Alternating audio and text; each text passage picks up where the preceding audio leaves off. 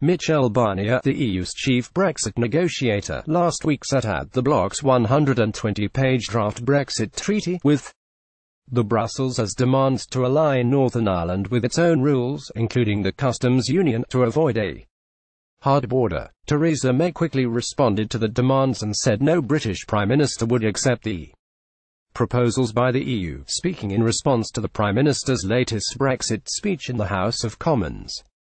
On Monday, following her Mansion House address on Friday, Mr. Rees-Mogg targeted the EU. The leading Brexiteer said, "Does my right honourable friend, having made such generous offer to the European Union, expect more generosity than they have shown so far?" Parliament TV Getty Brexit News. Jacob Rees-Mogg accused the European Commission of aggression in the House of Commons. "I think particularly of the aggression in the draft legal text of suggesting a solution to the Irish problem that would have been in contraction of the supply and confidence agreement with the DUP and threatened the existence of the government. Does my right honourable friend think it is right that the European Commission to behave in such a high-handed fashion?" The Prime Minister was quick to repeat the European Commission's proposal would not be implemented post-Brexit. She said, "What I would say to my right honourable friend is that we are in a negotiation. Does my right honourable friend think it is right that the European Commission to behave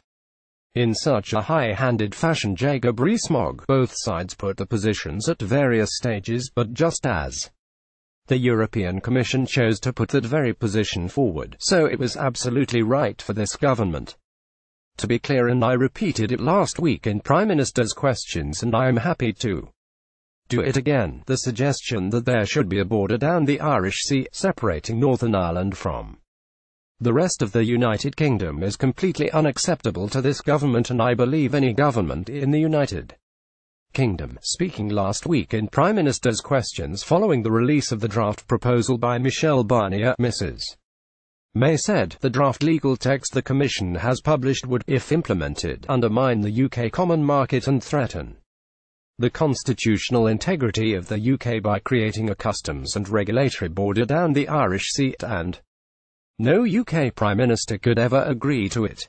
Thursday, February 8, 2018. Civil servants are anti-Brexit. "I will be making it crystal clear to President Juncker and others that we will never do so." Speaking on Monday in the House of Commons, the Prime Minister said the UK was looking at border arrangements in a number of counties around the world to solve the issue of the Irish border. Mrs. May proposed during her landmark speech on Friday that technological solutions and an exemption from new restrictions would help solve a broad range of issues for trade carried out by a large proportion of small businesses. Mrs. May is hoping to get a post-Brexit transition period signed off at the European Council summit of EU leaders on March 22 to 23, but tensions over the Irish border issue remain and could hold up an agreement.